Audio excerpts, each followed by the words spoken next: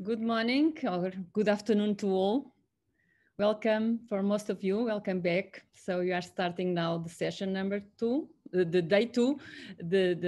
We'll start according to the program to the keynote, but before the keynote session, the coordinator of the working group 8, Professor Mario De Stefan, would like to say a few words. Please, Mario. Yes, so thanks, Rita. Just a few words. This is for me an occasion also to thank both keynote lecturers for their very valuable contribution to our workshop. I also think that we should start congratulating Rita for the excellent work she and members of the organizing committee are doing. And the reason why it's good that we start congratulating her, there is one more reason. Let's say, of course, this acknowledgement of the excellent work, but there is one more reason that we will talk about during the closing session. So I wanted just to urge you to participate to the, of course, to all sessions, and to the closing session too is important. We will have a final discussion that will be also important for organizational reasons, and there will be some invited remarks, but I expect all of you to participate and to give your remarks during this closing session.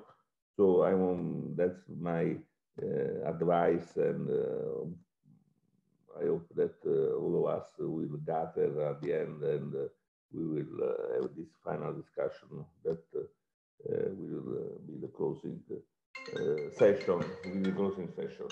Okay. So thanks for attention, and okay. So Rita, you can continue. Okay, so formally we'll start now the keynote session. So it's my honor to introduce today's keynote speaker, Associate Professor at the Structural Engineering at Department of Civil Engineering and Architecture of the University of Pavia since 2015. He is recognized with the scientific community by his sustained and excellent contributions in the field of seismic vulnerability of existing masonry structures and heritage buildings, and numerical modeling of the seismic structural response. He has carried out research activities characterized by significant experimental campaigns on the in and out of plane response of masonry infilled walls, in reinforced concrete structures, in plane cycle response of full-scale masonry piers, effectiveness of different strength solution, and shaking table testing masonry buildings.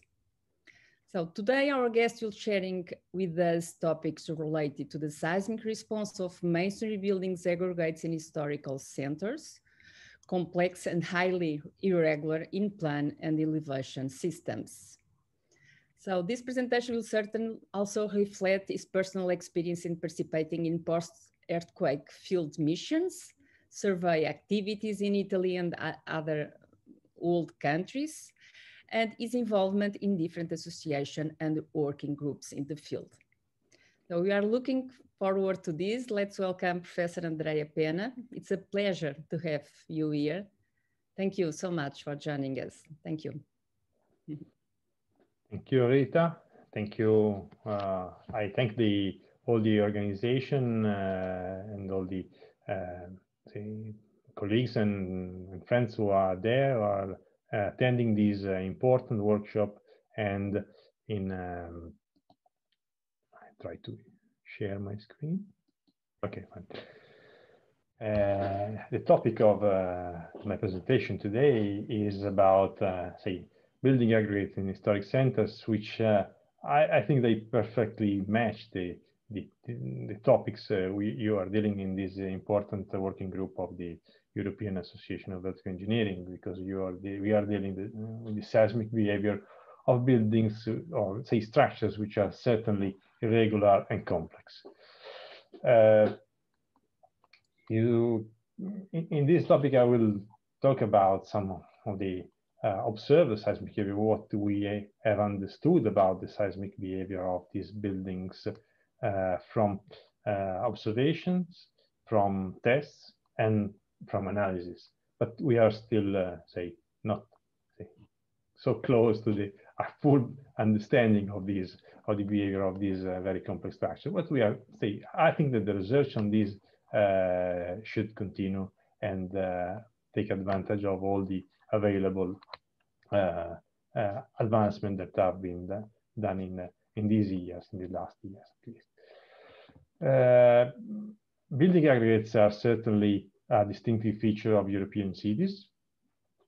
Not only European, but in particular in historic centers of European cities, we have different examples of masonry building aggregates. We see from these slides that these structures are complex, and these building conglomeration have been evolving in time due to transformations, and we can now classify them as different types of structures, including presence of courtyards or row aggregates or other shapes of these aggregates. The irregularity is the main characteristic of these conglomerations. So we have different number of stories, different height of the interstories, which result in misalignment of floors between adjacent buildings. We have, in many cases, these buildings which somehow follow the hill slopes, so they can be oriented in a different way, depending also on the orography of the sites where they are built. There are irregularities in structural details which actually affect significantly the response of these structures. For instance, in the connection between the different structural units, which can be really poor or absent. These are some examples of these, which actually, in many cases, results from building in different ages, different times, different periods, and transformations due to many factors, including natural hazards and man-made hazards as well. So when we deal with an existing building aggregate, we have to carry out a critical survey to identify the type of flood diaphragms, the type of masonry, and this helps in identifying also the original structure and its transformation along time. You can see from these drawings some of these exercises that have been done by some colleagues. Several of them are Italian, but there are also colleagues working on this topic in many countries, including Portugal, of course.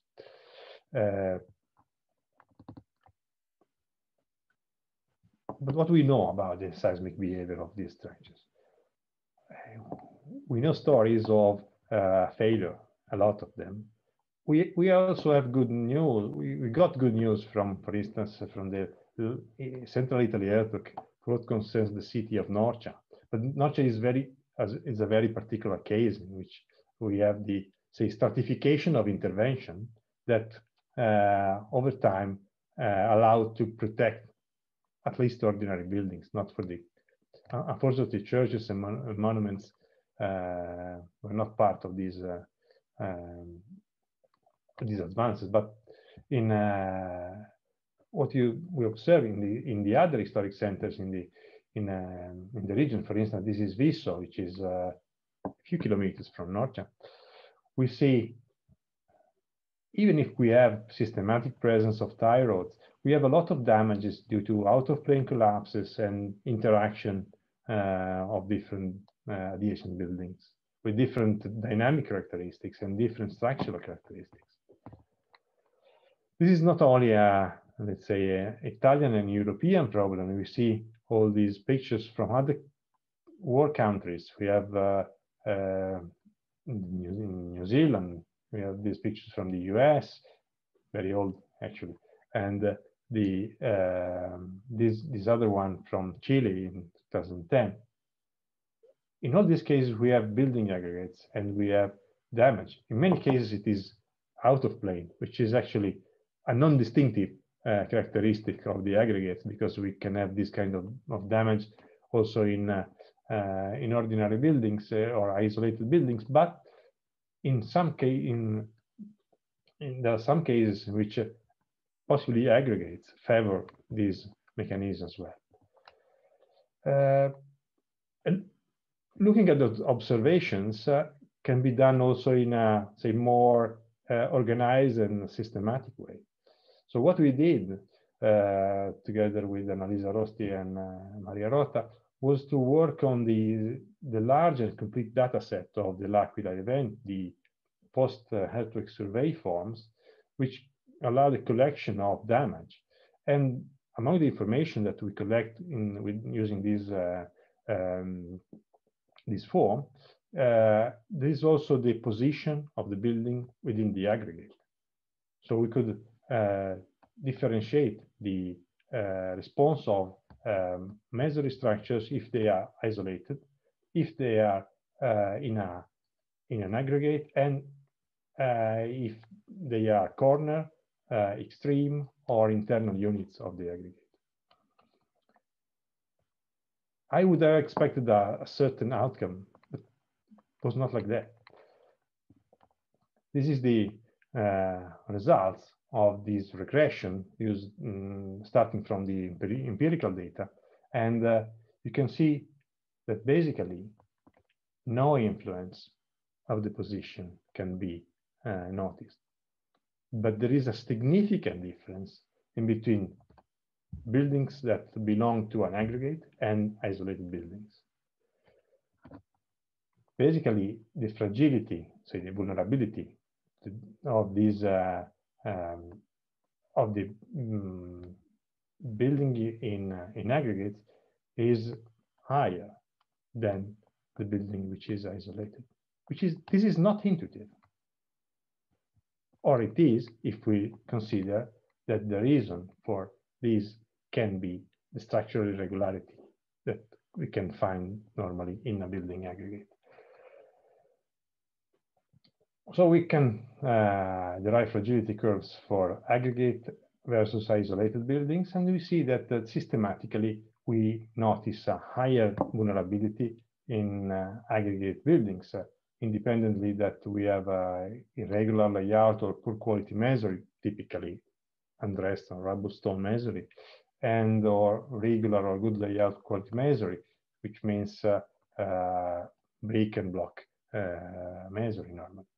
And independently on the height of the buildings, because we notice the same trend if we consider low rise, so 1-2 story, or mid to high rise buildings. We have the same trend.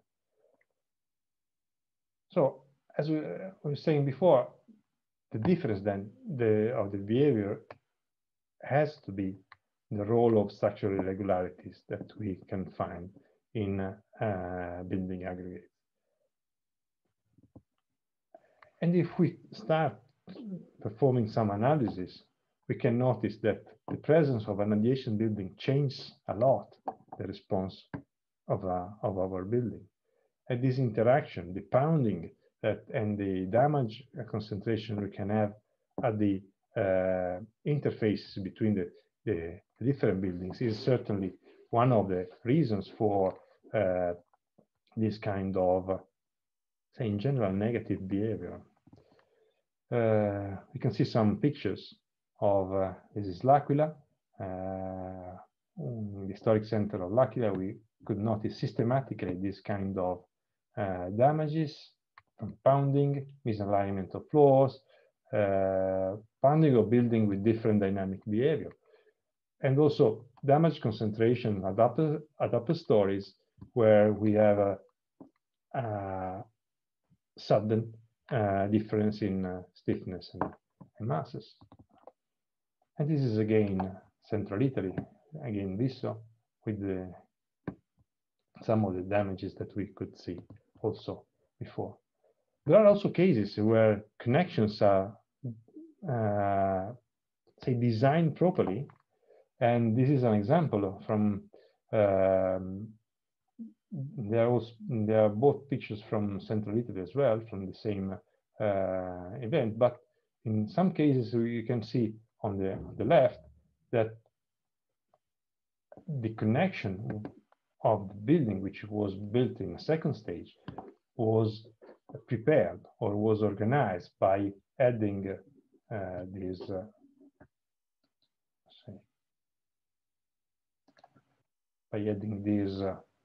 stones that cross the joint in between the building. And these stones can be found in some cases already at the beginning, at the construction of the original construction of the building. So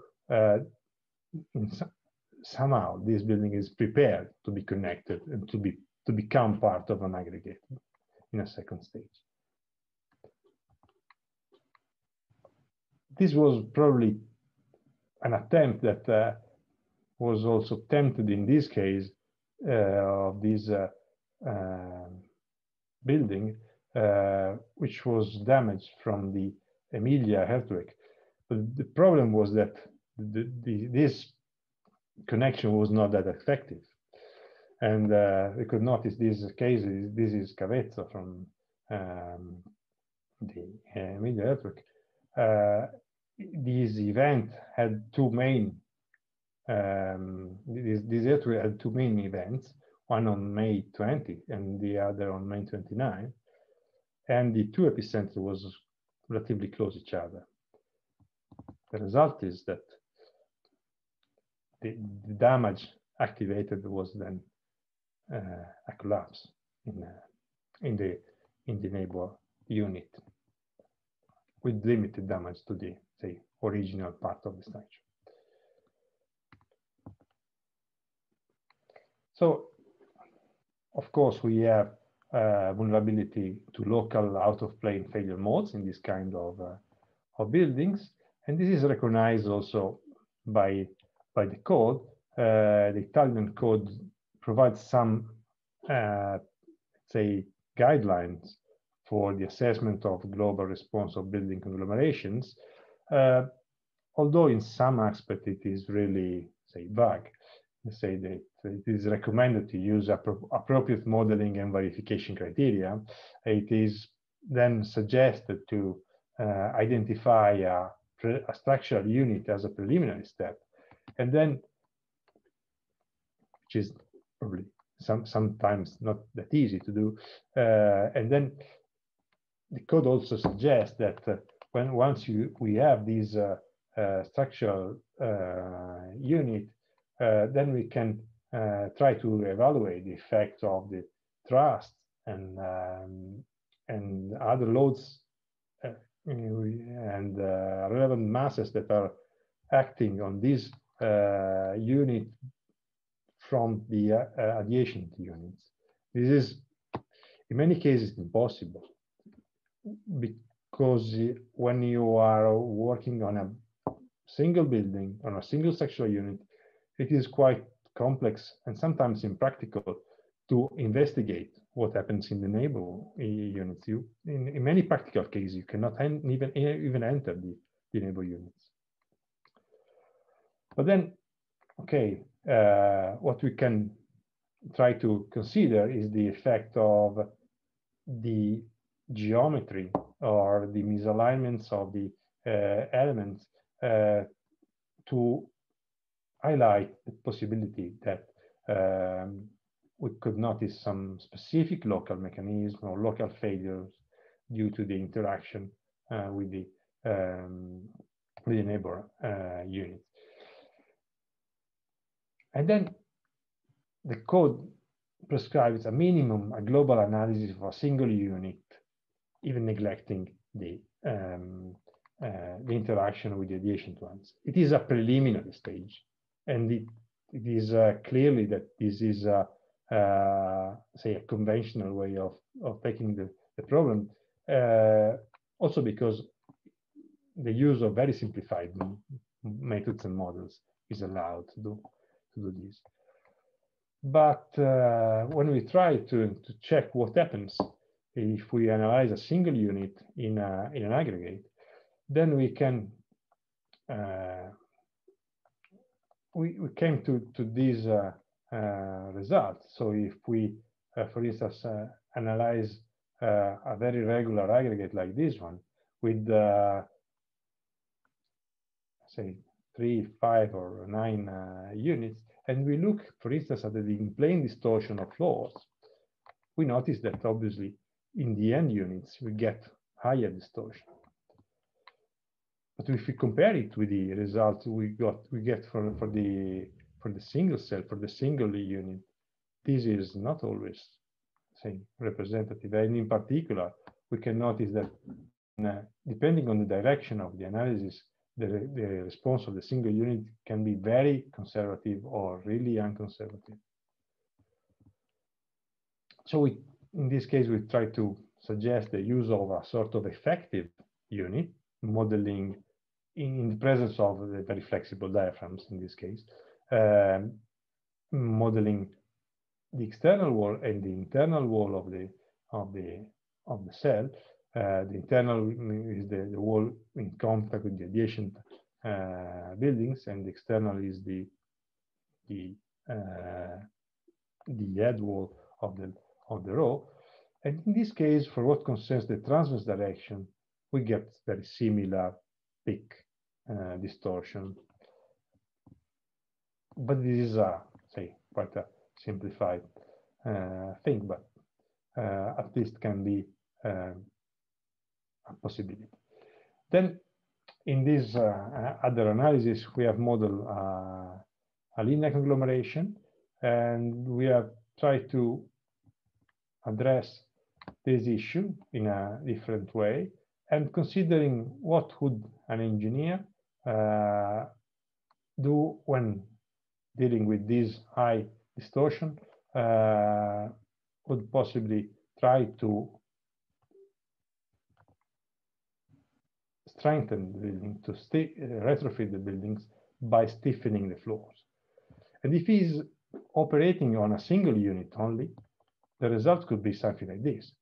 So significantly improved behavior of this end unit, not as much as if we are considering the unit as isolated, but then the problem moves to the next one, and probably this is not a good idea. It is completely different if we consider an uniform retrofit intervention. In this case, we, depending on the degree of stiffness we are adding to our diaphragms, we can move from a very flexible response to a nearly rigid response, which is not always a good solution as well, because we well know that torsional response then become an issue. But in general, this kind of intervention is at least more provides more controlled outcome. So I basically already commented these points. From the modeling viewpoint, we can discuss about the use of pushover analysis. In some cases, this kind of analysis is, we all know that in practice, for this, in particular for the assessment of existing masonry buildings, this is the main method that we use for assessing existing structures. But in the case of very irregular and complex buildings, it is not given for granted that this is the right way to proceed. In the case of very flexible diaphragms, then we can extract single buildings, possibly considering tributary masses and loads transmitted from radiation diaphragms and foundation walls, possibly including in the model also parts or portions of the transverse walls as flanges that we can analyze together with the wall under consideration to represent the behavior. This is somehow the best situation from the analysis viewpoint, because in a case like this, there is somehow a little influence of the fact that this wall is included in a very complex structure, because we assume that the collaboration of the different walls is quite limited.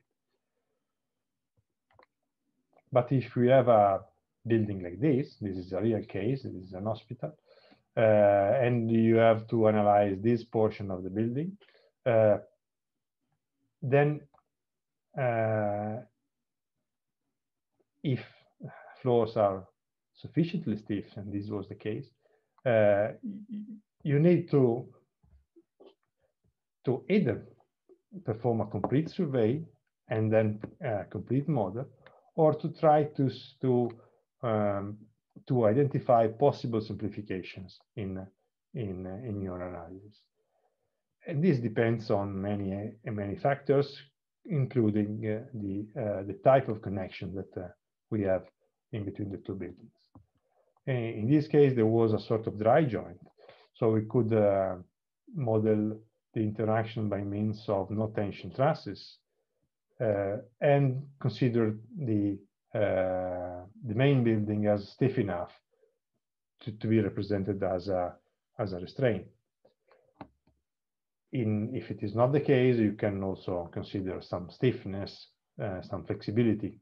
For instance, you can model the presence of the building as a stiff beam.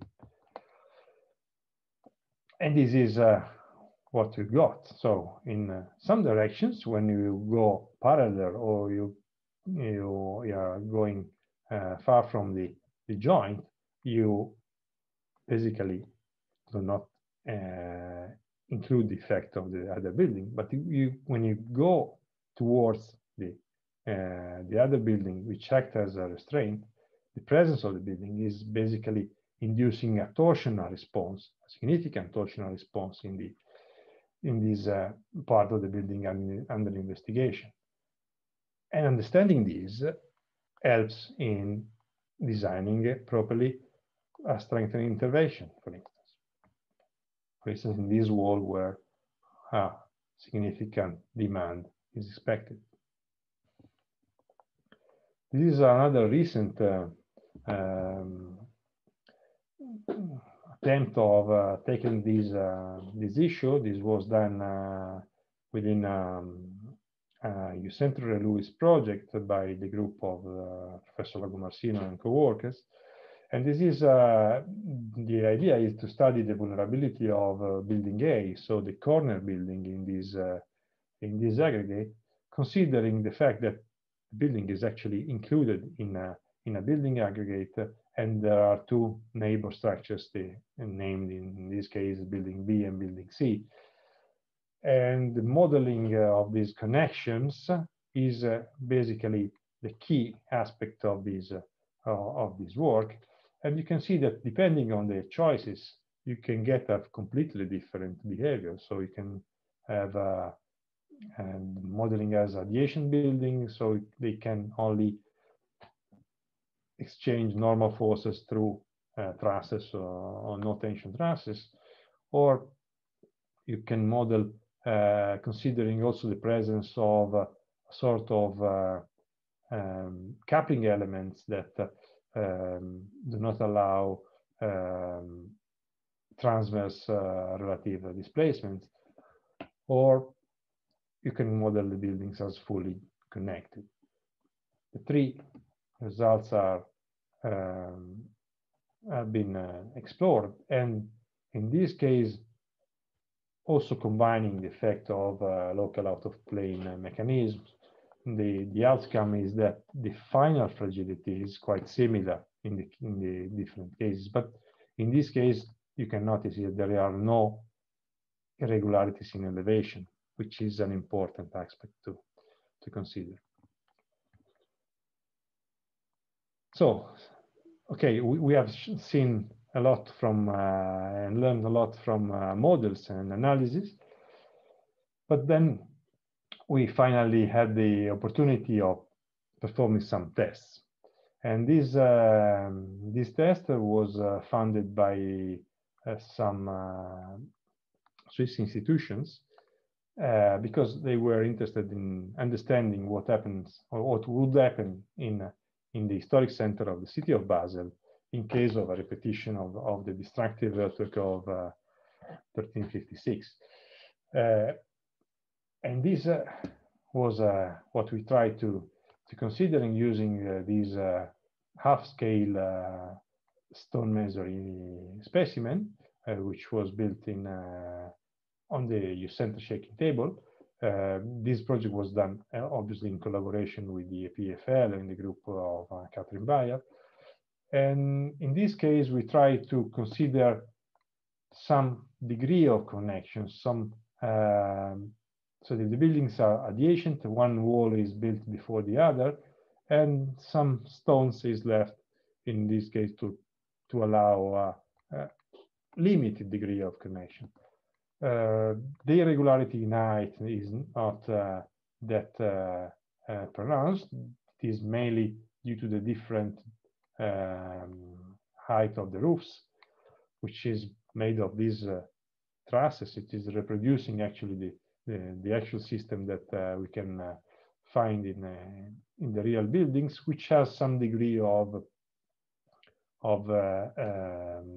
stiffness provided by this truss, this brace. So these are the details, and then you can see here in this test what happened before the activation of some retrofit measures.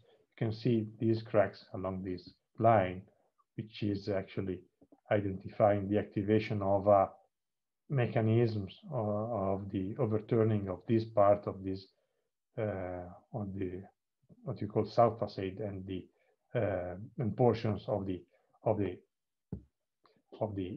walls aligned with the shaking direction, which is actually the shaking table is uniaxial, and this is the shaking direction.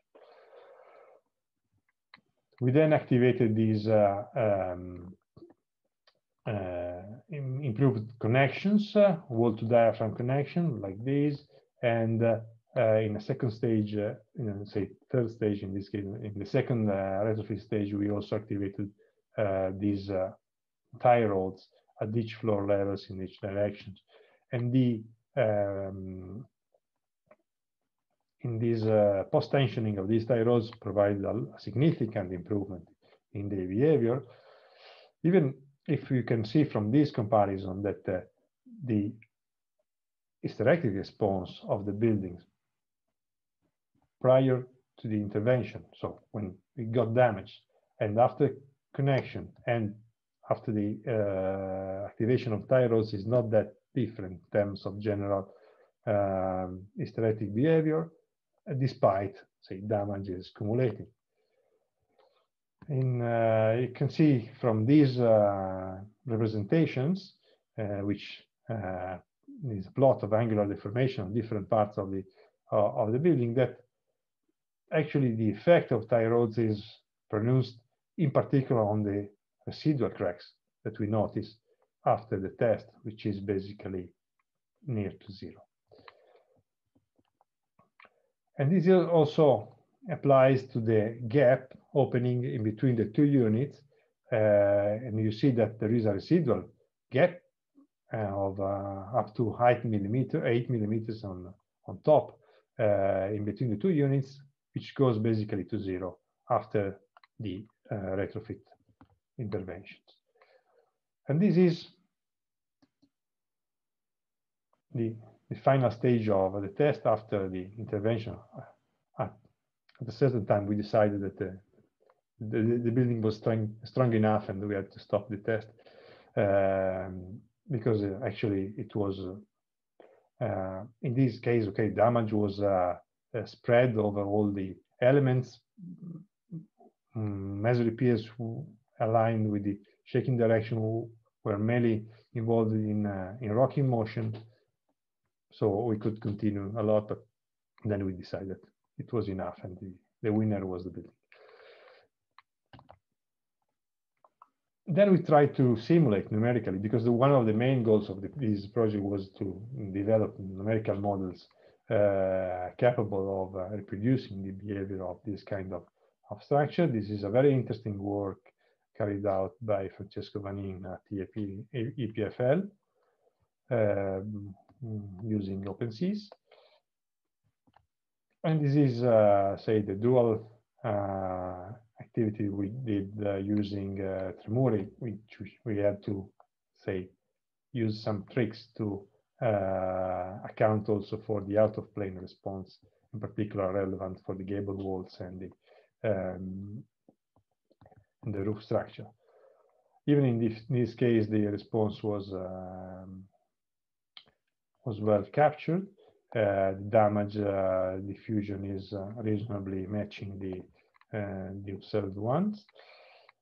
And also we could say try to exploit these experimental results, moving from the half-scale model to a full-scale model, and then to extend the full-scale model, adding buildings in a row, including both the idea of strong connections, as, say, relatively strong connection as they were in the real building, and then try to simulate the presence of dry connections, so very weak connection in between the different units. And in this case, we could, say, simulate damage, propagation, and also the opening of gaps, the different locations. And you can see that the highest gaps are again in between the units with the very different structural behavior, the tall units and the low and the short one. And also in terms of damage diffusion, you see that the presence of weak connections is significantly affecting also the spread of damage among the different structural elements in the two facades. And this is the very recent test. This was actually completed a few days ago in Lisbon. This is part of the SERA project funded by the European Commission. And you can consider as an extension somehow of the Basel test, because we try to use the same type of measure, the same characteristics.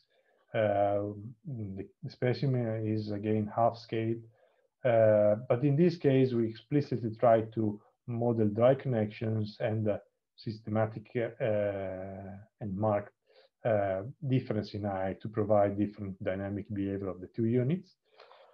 And there was a blind prediction with a lot of participants. Possibly some of the people attending here also participated to this blind prediction. And all the results, experimental results and the blind prediction, will be published in an upcoming special issue of the Bulletin of Vertical Engineering. And just to give you a preview of what actually happened during the test, I can show you the video of the key run of these tests. Sorry.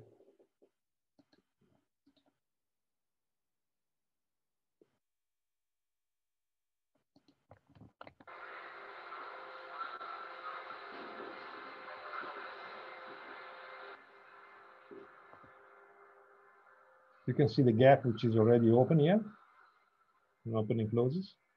There's pounding, and there is basically the damage concentration in this upper part, say as expected, as realistically would happen in a real case, and this damage condition is actually similar to many of the real cases we have seen in case of post-earthquake observation. So this is another shaking table test. on a completely different case. This is the end unit of a terrace house, which is a typical Dutch construction. We did this test because of, you maybe know, the problem of the induced seismicity in the northern Netherlands.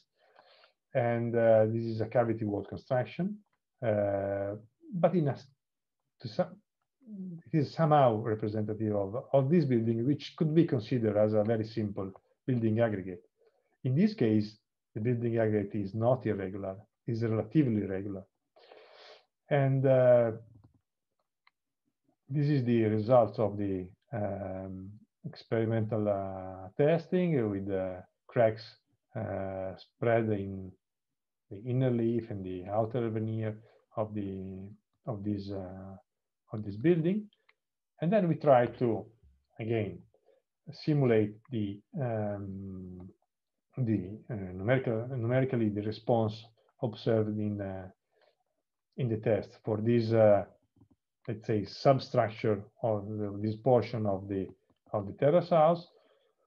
We were relatively satisfied about the capacity of the model in predicting the nonlinear response of the building, both in terms of hysteretic behavior and in terms of damage diffusion.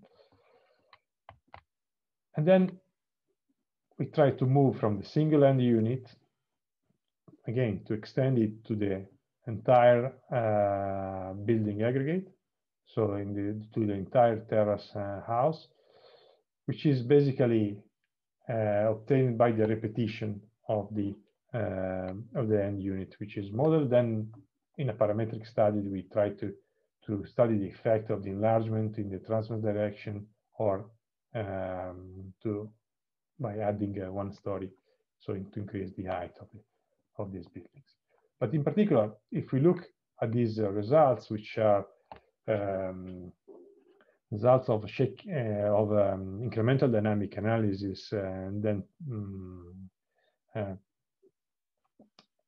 processed to derive fragility functions, we can notice that in this case, the presence of a single unit is the model with a single unit is more vulnerable than the one, slightly, but more vulnerable than the one of the terrace house, because in this case we can notice that the regularity of the structure provides some collaboration among the different units, and in this case the vulnerability seems to be slightly reduced.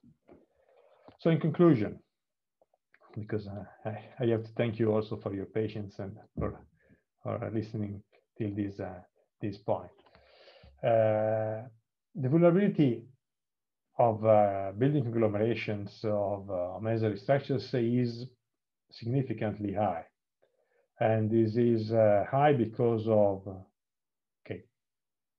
we start from a vulnerable structure, which is the masonry building, and then we are complicating the situation by adding irregularity in plan, elevation, and in construction. Many construction irregularities can be found in building aggregates. We could see that structural assessment of unenforced masonry building aggregate is inherently complex, and we try to use the information which can be gathered from available shaking table tests and available numerical models to obtain let's say additional information to provide as a final goal, to provide practitioners with let's say guidelines, or let's say simplified methods, if we will be able to get in the future, to better understand what is the expected behavior of a building aggregate. So these parametric studies are definitely needed to guide the everyday assessment practice, and these parametric studies could actually need for very complex models, very extended models, possibly considering also the variability of the seismic motion, because we are dealing with structure which can be widely extended in plan and covering also slopes which are irregular. So I thank you very much for inviting me, for listening, and for being here. So I'm happy if you will have questions, if there is time, I don't know. Yes, there are some questions already. Thank you so much. Very interesting presentation, exactly in the interests of our working group. I think you conclude as you're thinking about the importance of give some guidelines for practical application. In my point of view, mainly for single build, if you want to study single buildings, insert in irregular aggregates, because with regular, it seems that it is not so problematic, this topic. So I opened the Q&A session. We have two colleagues with raised hand. So Mario, Stefan, please. I think you were the first. You were the first one. Yes. So thank you, Andrea, for your very clear, thoughtful, and thought-provoking presentation. By the way, you were exactly on time, and we would have liked also to listen to you even more. But I have one remark and one short question for you. One remark is the fact that really historical centers that, of course, have fundamental from cultural and identity point of view, really are the drain of irregularity. And starting from the material, because masonry itself is irregular material, but then looking at the building aggregates. So my remark is the fact that we, as a working group, this working group historical started gathering people who were more interested, let's say, to dynamical effects of irregularity. Basically, we were studying 2 degrees of freedom, one-story systems, and we're comparing the response with the conventional single degree of freedom systems. Then with time, we were looking more carefully to real structures, but mostly we were looking at reinforced concrete structures, okay? So, and the steel structures. But I think it's time that we really look carefully to masonry structures, as you were showing us, and we should also try to attract people in our group that are involved in this type of studies. I have just one short question to you. You were showing a comparison between pushover analysis and time history analysis at a certain point. Can you elaborate a little bit more about that? This is my particular interest. Yeah, I can imagine that. Okay. Sorry. Even if it's a particular question, but it's just. Okay, this was. Yeah, when you were building, yeah, exactly. Building. Yes, this one, I guess. Yeah. No. The other one. You passed. The one with okay. Building. You're showing some results. This one. Okay, a bit further. Okay, in the probably this one. Left side. Okay. Pushover versus nonlinear time history. So if you can elaborate a little bit about. Well, okay, I have to say that this is a work performed at the University of Genova. So probably, okay, I can give you some details because we are also involved in the same project, and I'm coordinating in that project the part of masonry structure. So I have to be informed, but details are by Sergio Lagomarsino and Jelena Cattari mainly. in this case, the framework of the project uses pushover analysis to identify, say, displacement limit states. So the capacity is identified by pushover analysis, and then time history analysis is used for let's say modeling the demand of the structures. There is the group of Professor Iervolino in Naples who has worked in the selection of the records for different sites. In this case, the site is Catania, and this building was actually part of the old Catania project. We took advantage of all the survey information, material properties that were gathered within the Catania project. The different plots in the curves depend. The black lines refer to the pushover analysis, in which you can see that depending on the direction, if I'm not wrong, this is the y direction, so probably these three pushover analysis, 4 actually, 1, 2, 3, 4, and the different response you see can be basically marked when we have some degree of collaboration in between the units. So when the building in red is able to move without involving the others, then the response tends more towards the one of the isolated building. Although the presence of this green building with this connection through the no tension trusses is limiting the torsional response of the building as well.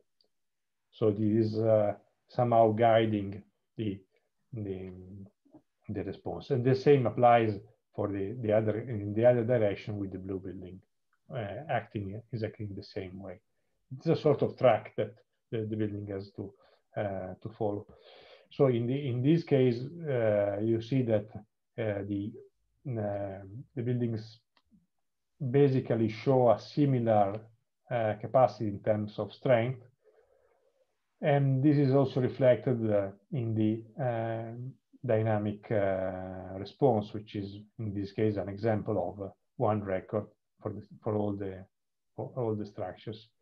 This directive behavior is not that different, although some aspect due to the impact to the nonlinearity, say in the gaps, can be noticed. Thank you, Andrea. And then it is not immediate moving from this plot to the plot of the fragility curve, because there is another step, which is the combination with the out of plane fragility that is, say, not reported here in this plot. Thank you, Andrea. So, Professor Capus, Andreas Capus, please, Andrea. Yes. Well, first of all, I would like to congratulate Andrea. I remember him since he was a PhD student during the RISC-QE years, and it's good to see him, deliver such an interesting keynote lecture at an international workshop. Andrea, I think you made it very clear, and you proved it in particular also with through observation of real buildings, that there is an aggravating effect. There is an increase in vulnerability if you have the aggregate as opposed to the individual buildings. What was less clear, at least to me, I might have missed something, is the effect of the position, of the relative position of the building in the aggregate. And to be very specific, it was, well, what, 30 years ago that we have shown We were the first ones to show it for adjacent buildings with different dynamic characteristics. It was meant in general for buildings, and then we specialized it to concrete building. And it was clear that if you model this transfer of kinetic energy from the one end to the other end, including pounding and so on, there is clearly an aggravating effect at the end buildings. But we have also seen, and we were not the only ones, that the intermediate buildings, on average, the behavior was better than if they were isolated or single buildings. So did you detect these trends in your own analysis, or this does not apply to the structures that you have seen? Thank you for, first of all, for your kind words, and then for this very interesting question that allows for some clarification that maybe it is needed. When we did this simple analysis using raw building conglomerations and basically repetition of the same cell along the units, we notice exactly what you are mentioning. So the improvement in the behavior of the internal units and the aggregating conditions of the end units, both in the case of the longitudinal motion and in the transverse motion, for different reasons. So in the transverse motion, basically, we have a concentration of in-plane distortion, which can be critical, for instance, for wall systems. And in the head units, we are also the possibility, as observed also in the reality, to have this kind of local mechanisms, or let's say, as you were mentioning, the transfer of kinetic energy that is not supported by another next unit, which is missing. This is actually true. What we noticed that then when we try to analyze an irregular aggregate, when we did this, let's say, when you go to this, sorry. Okay, so when you consider this building, when we consider, for instance, the presence of a shorter building within a linear aggregate, in this case, somehow the neighbor units are, in a certain sense, end units as well, because there is this significant irregularity which concentrates damage in this position. And you can see, for instance, in this case, that the gaps opening in this joint in between the central unit and the neighbor unit is much higher than the one in the other joint, and the same applies for these two other joints.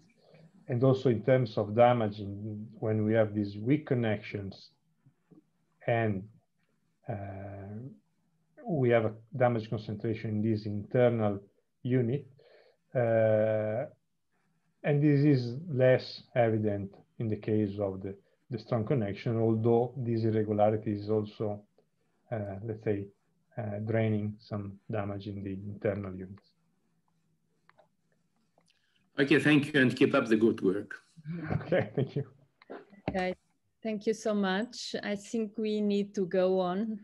We are a little bit late. Thank you so much, Professor Penna. Andrea, it was a pleasure to have you with us. It was very, very interesting presentation. And with this, we close this session and we move immediately to the next one, okay? So thank you so much. Bye-bye. Bye.